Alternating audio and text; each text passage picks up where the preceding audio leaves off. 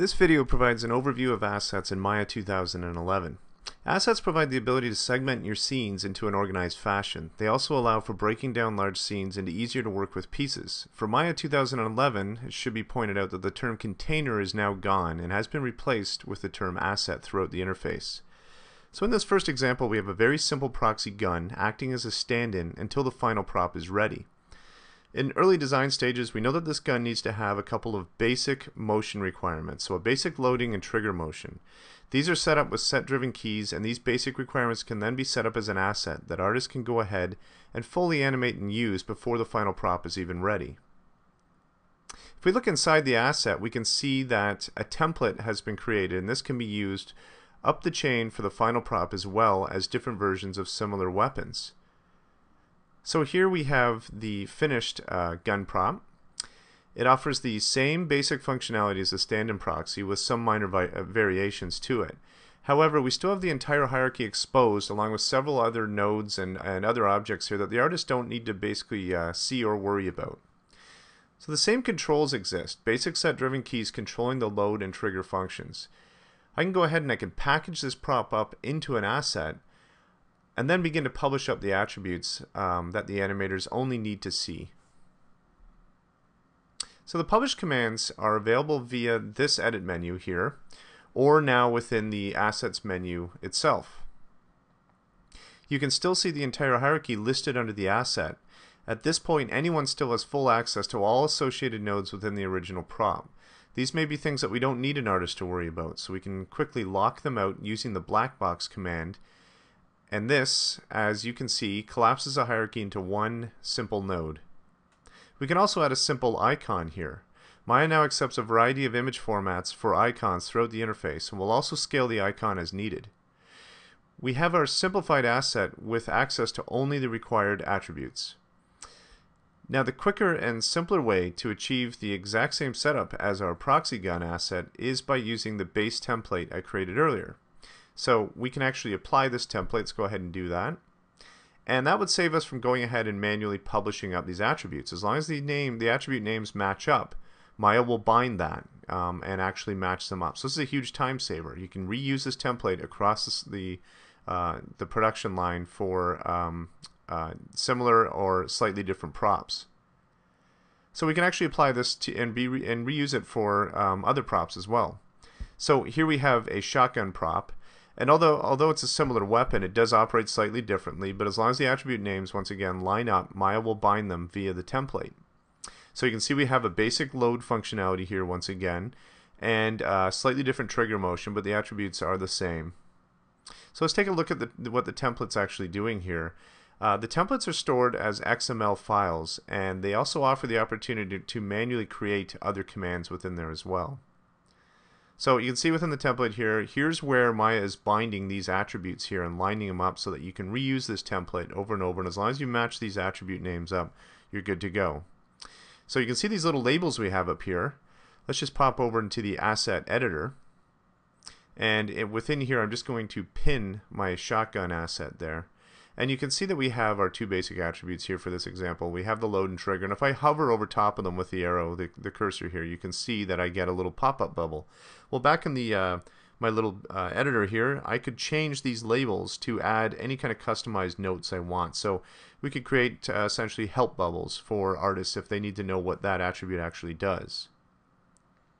So the last thing we want to look at is another new feature here within assets here, right underneath the asset attributes here, is this right mouse button command. So here's a handy little feature here. It accepts Mel or Python scripts, and you can essentially plug in your own custom right mouse button command. So if I go into over the shotgun here, right mouse button command, right mouse button click, you can see that I have down at the bottom here this little customized shotgun pull-out menu, and I could put in whatever I needed to be here and have a quick access to that at any time over top of the asset by by clicking the right mouse button.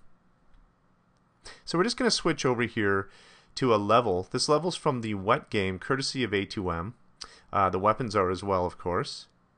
So new in Maya 2011 is the Create Assets with Transforms feature, where you can now move, position, and place assets in a scene.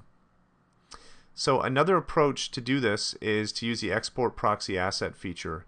And what this does is it allows you to create a simple locator that can be used as a placeholder within a scene that can later be swapped out for the finished prop or for iterations as work progresses.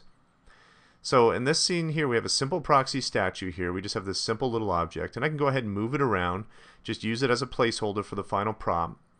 And the way this could work is that while the final prop is being created, an artist can quickly output a simple proxy asset using the new export proxy asset feature found in the menu. And all it does is it simply puts a simple locator out that has the ability to have full access to transforms. And in this case, what I've done is just gone ahead and added my proxy prop here, in this case a simple little proxy stand-in statue, to that exported proxy asset locator by using the new Add to Assets menu feature. So you can see this has a little customized box here. I can go in and I can specify what specific conditions I want to add to an existing asset. So after being positioned and animated, whatever it may be, this basic prop can simply be swapped out via the referenced editor for the finished prop. So I'm going to go ahead and do that. So I'm just replacing this reference here.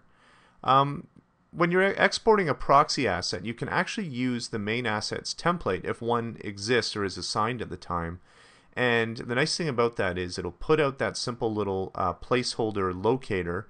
As well, it will actually produce in a custom template for that placeholder attributes that will be published to that proxy asset. So we can see the final prop in place here, and that it has preserved all of the transformations carried over from the proxy version. So of course any animation on any of these channels would carry over as well. So we're just going to move over here to the Ruby character once again from A2M's Wet Game. Another very cool new feature in Maya 2011 is the ability to create and use offline edits. So what you can do is actually just go ahead and make variations or even minor changes, even large changes to a scene, such as geometry changes or new connections and nodes connected via those connections, and you can write them out to an external file. You can then apply the edits files to other objects to invoke the same changes on them. So what you can do is create a library essentially of these changes. So underneath the file menu, you see we have the ability to work with offline edit files here. So in this example, we have our base Ruby rig, and I can apply edits in a variety of forms, anything from animation changes to skin and rig adjustments. So what I'm going to do is go ahead in the reference editor here, and I'm just going to go ahead and assign some offline edits to this referenced in Ruby character here. So I have my Ruby character with no animation on it, and using these offline edits, I'm just going to apply this animation here. We're just going to put this kind of slash animation on her here. So with assets, this is a great way to break scenes down into smaller pieces, to be able to have a library of little edits to work with in production here. So you can see we have this nice little slash animation going on here. Of course, it'd be nice to add a sword. So let's just jump in the reference editor. The sword exists right now as a proxy asset that was using the export proxy asset. So it's a simple locator attached to the weapon bone within her hand. And this allows me to swap it out with the actual sword. So let's do that.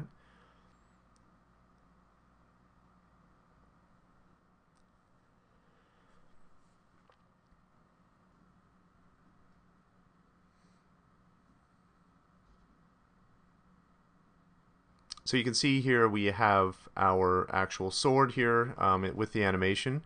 And now let's start to add some secondary motion here. So it'd be nice to have her hair moving around. Well, we could have animated that in another scene and just thrown out an offline edit file. And let's just go and grab that and add it to the file here. So now you can see that we're working this very kind of modular approach here.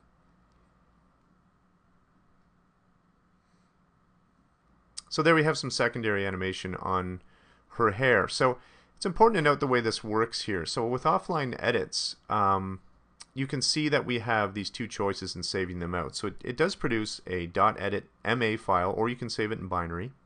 And where they're going here, I'm just going to go and jump into a project here. And new project, we'll go down, use the defaults here. You can see in the scenes directory, there's a subdirectory created that's called edits, and this is where it will stick those in there for you. So you can build up that little library of offline edits. So let's continue back here. Just like I did with her hair on top of the same asset, we put in some animation on her body there with the slash motion. We've added a sword. We've added some secondary motion to her hair. And this is all just these offline edits. We're just kind of modular, just kind of loading in here. Let's do the same thing with the sword. We're going to put some tassel animation on there. So I'm going to assign an offline edit to that sword asset there. And we'll just apply this. And you can see that we get some motion now, some secondary animation on the tassels here within the scene.